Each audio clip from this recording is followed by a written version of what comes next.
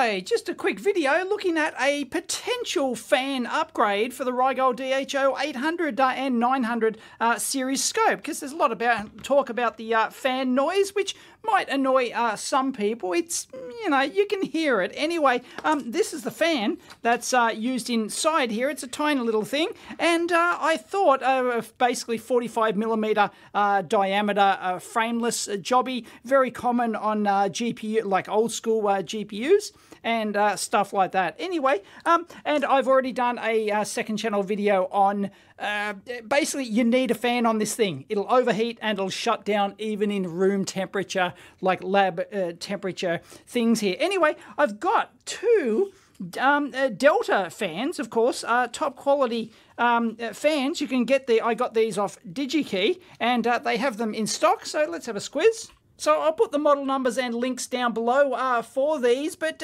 basically two different ones. This one's slightly bigger than this one. They're all 12-volt fans, as is this one, but as you saw in the previous thermal testing video on this, this was running at 8 volts, I think it was. So they're actually derating that fan just to get it a bit quieter, because they don't need the full airflow afforded by the 12 volts on there.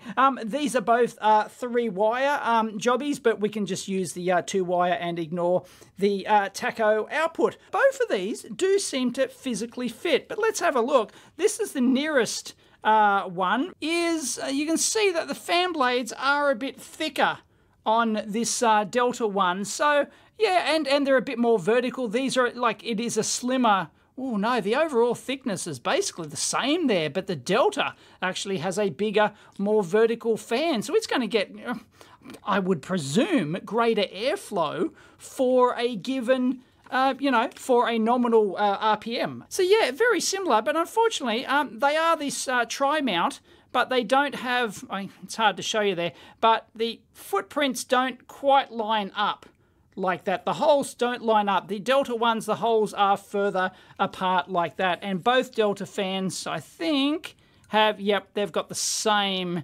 pinout, so to speak. Here is, again, this is much, much thicker. Look at this, right? But it does still fit in the case. So yeah, and I think I'll put up the rating of these two units. I think one's like 29 dB, something like that, at the full like 3000 full RPM. So we're not going to get the full RPM at a lower voltage, but yeah, even this bigger, fatter one just has enough room to fit.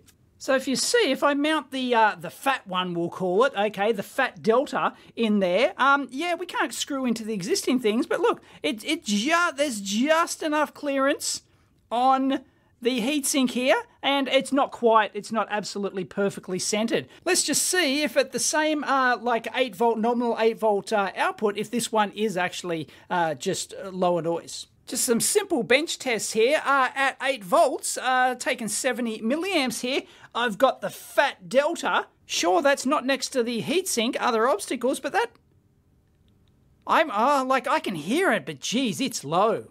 Okay, I've got my microphone actually pointed towards it. There's not really any airflow there to disturb the mic, so that's a reference, or shut up, and you'll get a reference for this fat Delta. There's the original Rigol one, and I got to admit, it's probably the same, I would say. Yeah, so I think, yeah, well, as you'd expect, it's generating extra noise by, like, just the airflow being next to all these fins on here, and maybe some radiation, you know, some vibrational noise coming through as well because it's vibrating, but it's not much difference. But the thing is, this thing I think is going to give greater airflow. It'd be tricky to set up airflow measurement stuff for this sort of thing, but we could potentially actually run this at a lower voltage anyway, but it still remains to be seen. The proof is when you put it in the unit itself and actually put the back on. And that takes the same current, by the way. And that's the slim Delta one, and yeah, you definitely don't want to use that one. That is noticeably louder than the other two. Wow. And it is drawing significantly more current too. So maybe it's just going faster. I mean, they're all going to have different characteristics, RPM for a given voltage. All right, I got some double-sided tape on that. So that fits.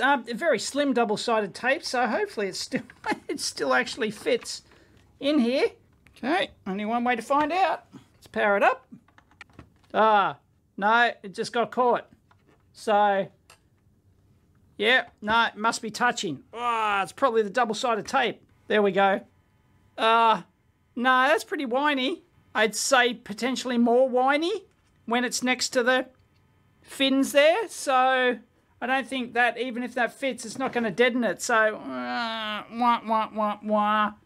think. But anyway, as I said, increased airflow, I believe.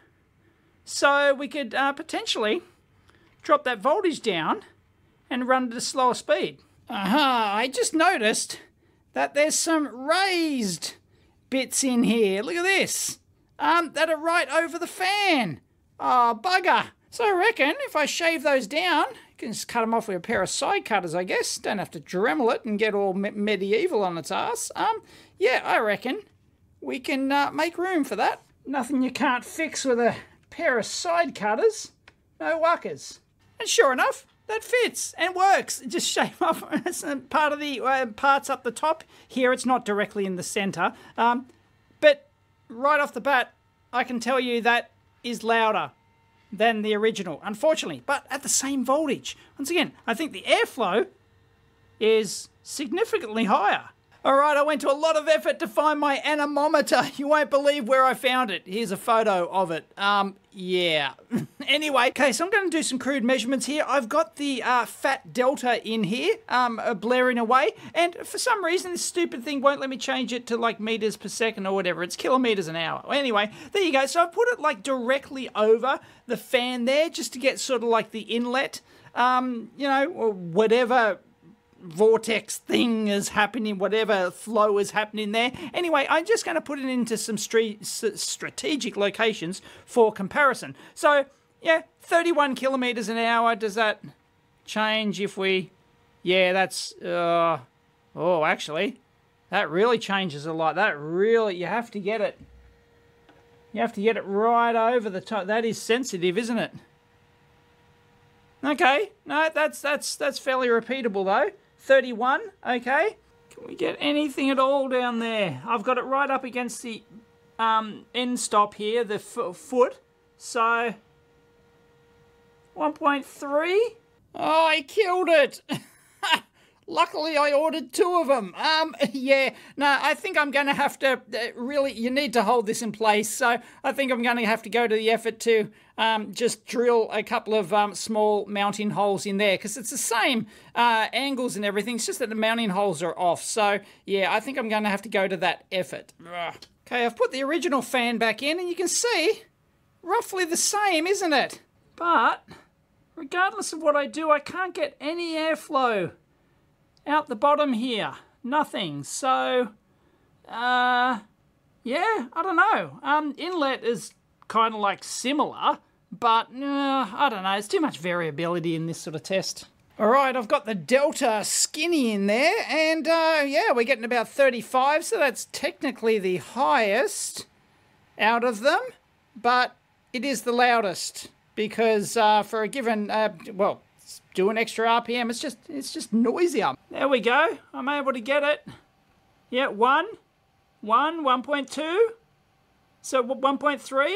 So that seems to be the bestest fan, but you'd expect that because I think it's operating at a higher RPM. Here, I found a much better metric. Just stand it up vertically, sit the anemometer on top, and 3.3, 3.4, 3.5 kilometers an hour. This is with the Delta Skinny.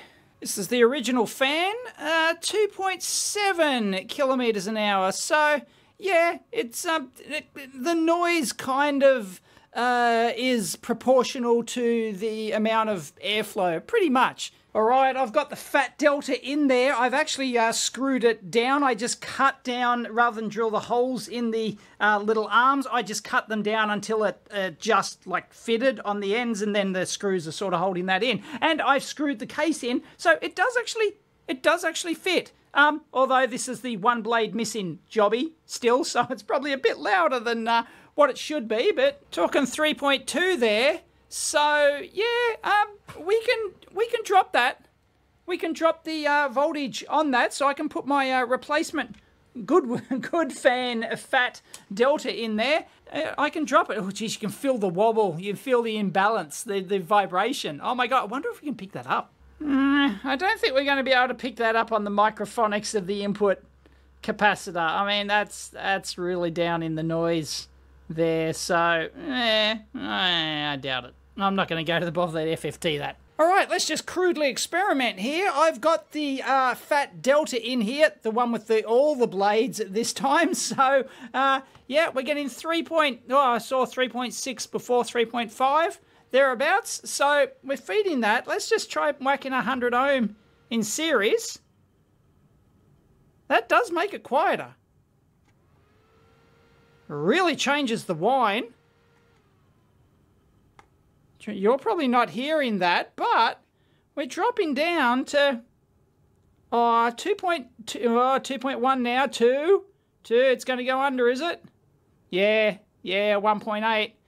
Yeah, it's not much anymore, is it? Whether or not that's enough airflow, you'd have to do thermal test, but that, I mean, noise is still there, but it's not really as annoying as the original. Yeah, I don't think you'd want to go below that. Like if we go to 200, we're probably, are we gonna stop the thing? No, it's still going. Barely.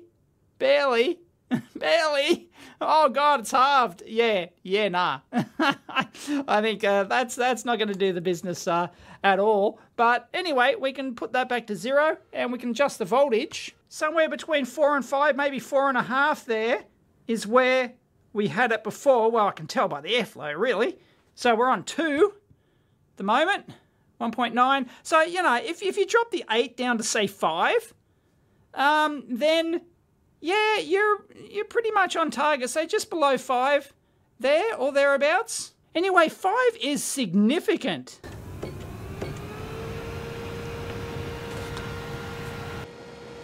I'm going to put my mic close to that, and this is at 8 volts, and we'll lower that. There you go, that's at 5.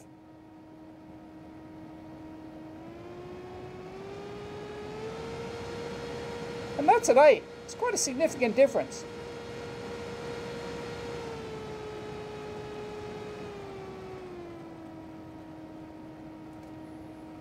So what's left to do, I guess, is I'm probably going to stick my probe back up its clacker and just see what the temperature gets, because I do have a reference in that video I uploaded the other week. But in any case, I certainly wouldn't call that, like, silent. It's definitely a lot better, but probably not, you know, I mean, a lot of people want, you know, like, oh, I want a silent fan. And I just don't think you're going to get that with these, just these small ass fans like this. I think you're going to have to go for the 100mm jobby on the back. And then, yeah, it will be completely silent, but, you know, changes the form factor a bit on the back. And then if you want to mount the Visa mount as well, then like a Visa arm on the thing, then it becomes a bit troublesome, but, yeah, possible. All right, I'm doing the same test I did last time. Got 2 thermal probes in here. One's 41.5, the other's 42.1. We were getting 39.5 before.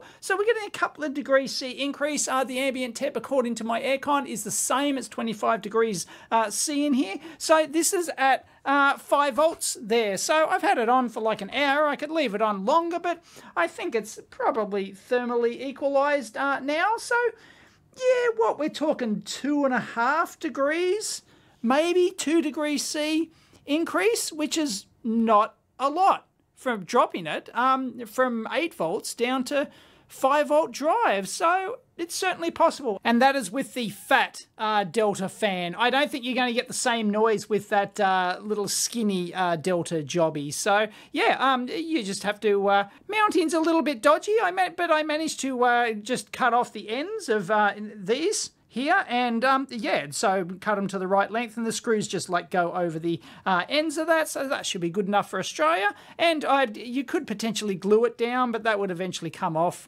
with the vibration, I think.